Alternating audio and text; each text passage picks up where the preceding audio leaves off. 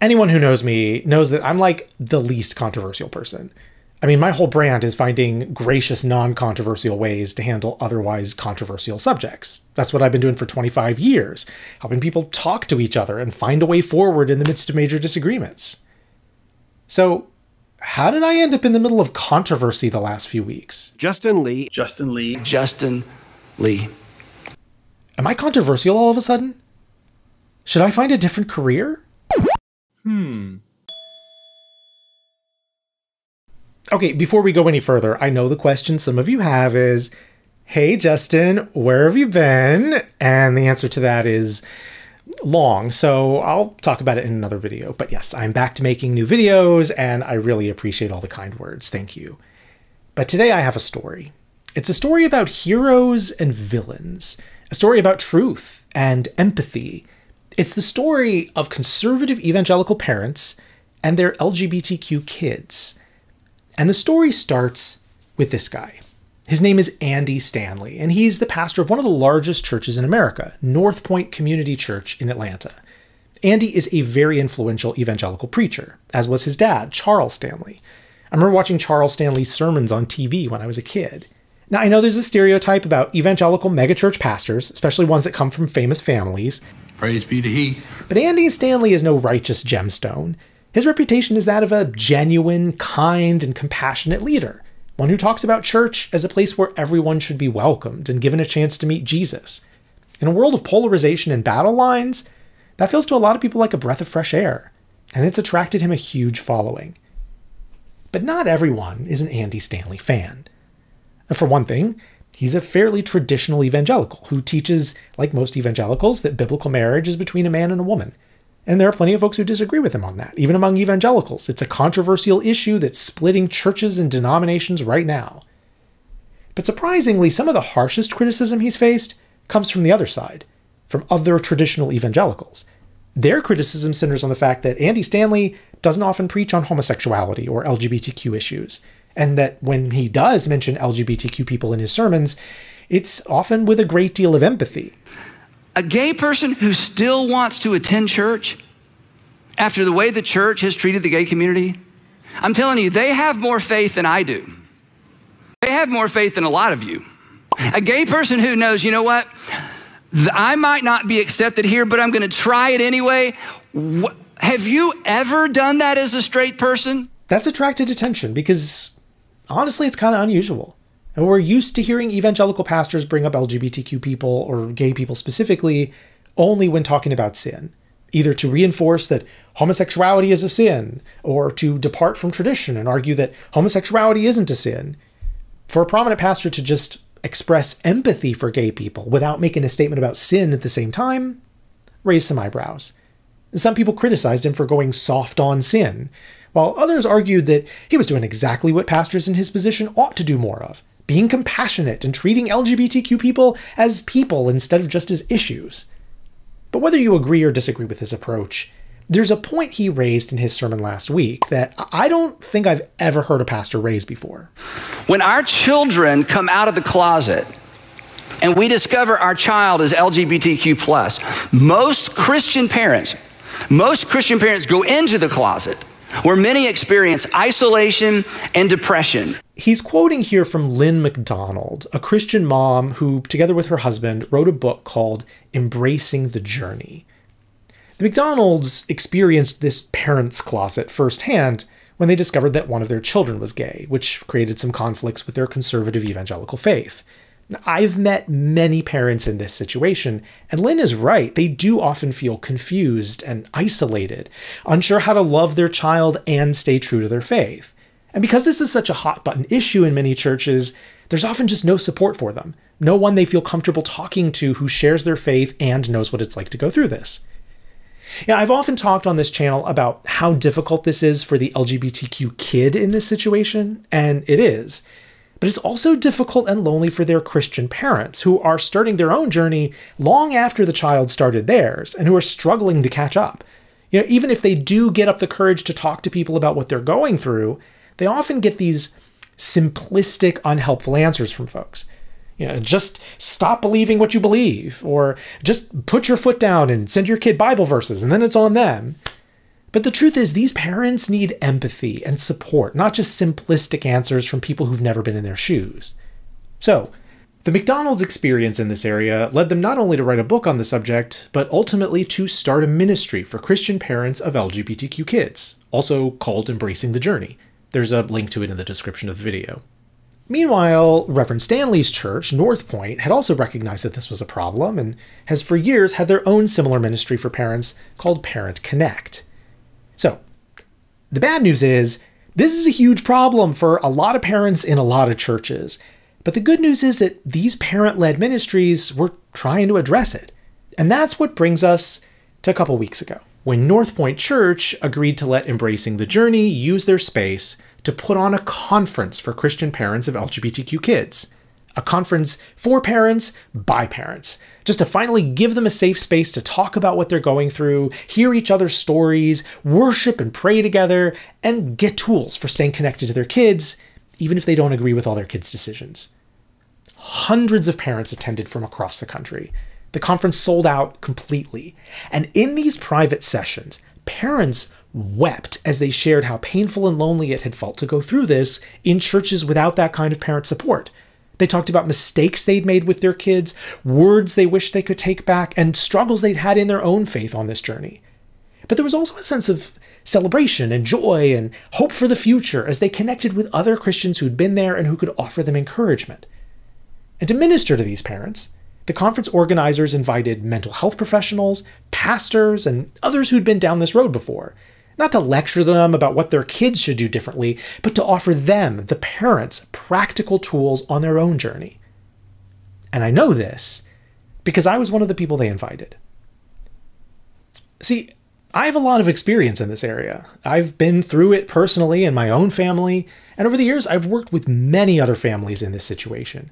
Just a few days ago, I had the incredible privilege of accompanying an LGBTQ friend of mine as they reunited for the first time with the evangelical parents they hadn't seen for over 7 years. I'm not going to go into detail on that because it's not my story to tell, but yeah, I can tell you that there were a lot of tears. These family situations are so delicate and so nuanced, and every single one is different. And at this point, I have walked this journey with more people on both sides of this than probably just about anyone in the world. It's one reason I've been repeatedly invited to speak to evangelical audiences on this subject, and why they keep inviting me back, because I know this subject well, and I have 25 years of experience speaking to audiences from whatever common ground we have, rather than focusing on our differences. I mean, unless they specifically ask me to do otherwise. Plus, I have 2 relevant books on the subject. My book, Torn, is about what it feels like to wrestle with your sexuality in an evangelical church, and it's become a popular book for Christian parents who want to understand what their kids are going through. And my book, Talking Across the Divide, is about strategies for maintaining a positive relationship with someone, even when you disagree on something important, like theology or politics. So the organizers of this conference called me up and said, a number of our parents have read your stuff and found it really helpful, and we're wondering if you'd be willing to come speak to them, to offer some tools to help these struggling parents stay connected to their kids and their faith. And I said, of course I will. Just tell me what you need and I will be there. But then, in the days leading up to the conference, something happened. The news broke that Andy Stanley's church was hosting something LGBTQ related, and all the nuance, all the complexity just got brushed aside in favor of talking points. People who were already suspicious of Andy Stanley began spinning the conference as evidence for their criticisms of him personally. And the thing is, Andy Stanley wasn't even that involved in putting this conference on. I mean, at least as far as I'm aware. He's not the one who organized it. He's not the one who set the agenda. He's not the one who invited the speakers. But because his church offered the space for the conference, and because he agreed to attend and do a Q&A session as a pastor, some of his pre-existing critics began looking closely at the conference to see whether they could find anything objectionable about it. And what they found was that 2 of the invited speakers were gay. One of those was me. And that suddenly became the headline. Andy Stanley, that guy we already suspected was going soft on sin, is hosting a conference on LGBTQ issues with openly gay speakers. And because I was one of those speakers, it didn't take long before my name was being specifically thrown around by bloggers and Christian news outlets. People who'd never heard of me before were digging into my personal life to try to find something to discredit me with. And famous and influential church leaders like Al Mohler, president of the Southern Baptist Theological Seminary, were talking about me as if I were some enemy activist coming to the conference to convert everyone to my way of thinking on same-sex marriage or something. And look, I'm not scared of criticism or disagreement or difficult conversations, but it was clear that the majority of folks writing about me didn't actually know anything about me, except that I was gay. Because for most of them, honestly, this wasn't about me at all. It was about their views on Reverend Stanley and their concerns about the future of the church. Dropping my name was just a way for them to make a point about him. Now, a lot of the furor, at least from what I've seen, died down after the conference, especially once Reverend Stanley preached a sermon clarifying his views on marriage. And again, there's a link to that in the description. But I've been thinking about this a lot over the last few days because to me, it's such a clear example of what's gone wrong in both our culture and in the church about how we respond to complicated situations and people we disagree with. Because I think so many of us have gotten trapped in what I call children's movie mindset. In the children's movies and TV shows that most of us grew up with, there are heroes and there are villains. And the heroes are honorable and good and stand for truth and make all the right decisions. And the villains are evil and selfish and cruel and stand for everything bad. The heroes always do the right thing and the villains always do the wrong thing. And yeah, there is good and evil in the world.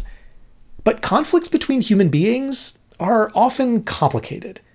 And yet it's so easy for any of us to slip into that children's movie mindset, treating every conflict as if one side is the always right heroes and the other side is the always wrong villains. But in real life, we're all a mix. We're all sinners. We're all sometimes selfish. We all make mistakes. We all get things wrong. This is an essential piece of Christian doctrine, but it requires a more nuanced approach to conflict than the one we see in children's entertainment. I mean, He-Man doesn't try to minister to Skeletor, or forgive Skeletor, or pray for Skeletor's redemption. Cartoon villains generally don't get redeemed at all. They just get defeated, humiliated, incapacitated, killed.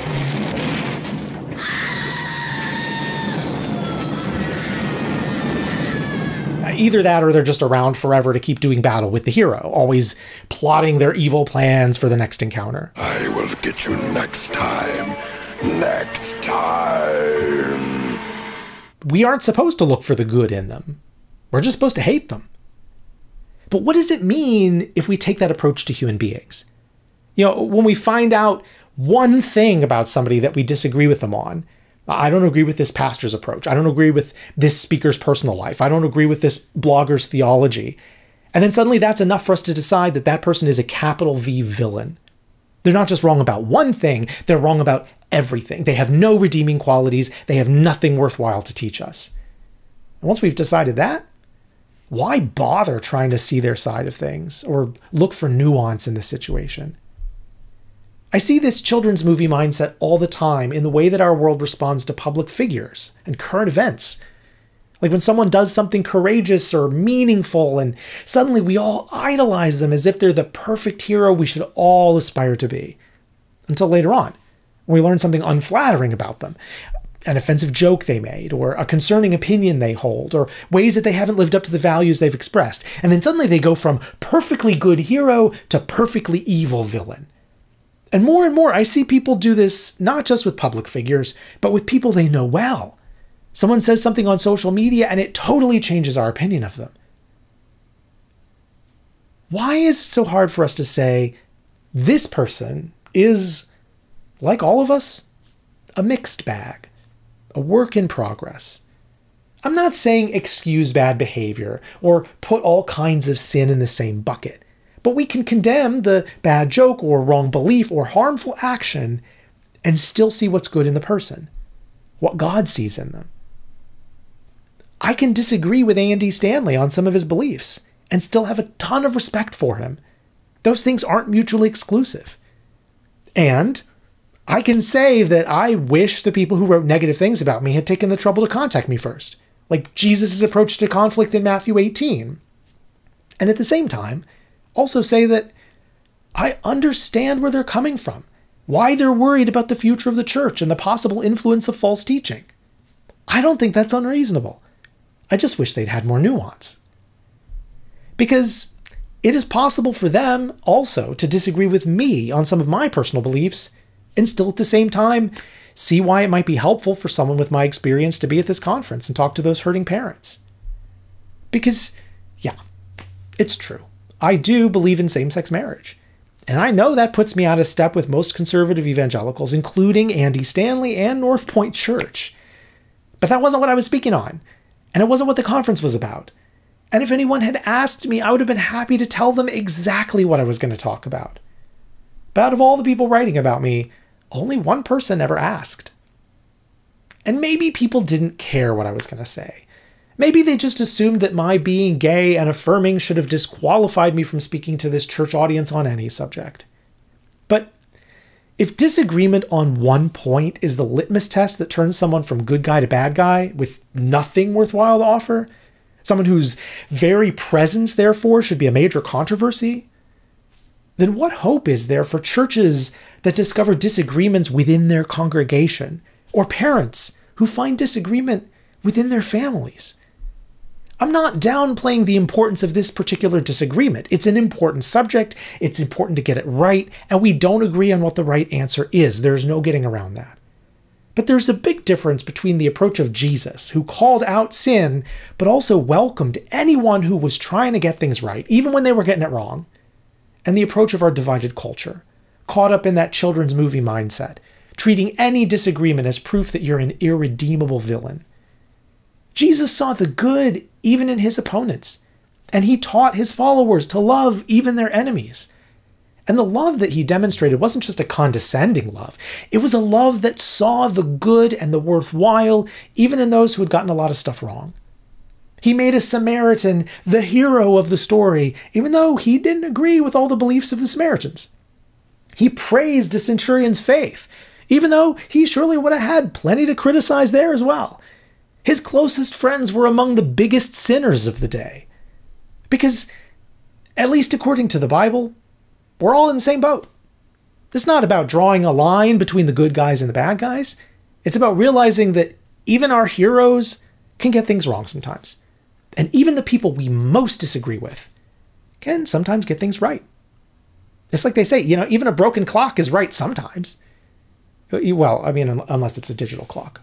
Anyway, the Bible is filled with examples of people who sometimes got it right and other times got it really, really wrong. Just look at David. Is he a hero?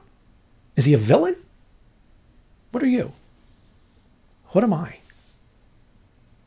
You disagree with something that I say or do, that's fine. Don't hold back. Let's talk it out. And if I've gotten something wrong, I want to know and make it right. But let's have that conversation as friends. People who still see the good in each other. Not throwing rocks at each other from across a divide. I won't pretend to be perfect.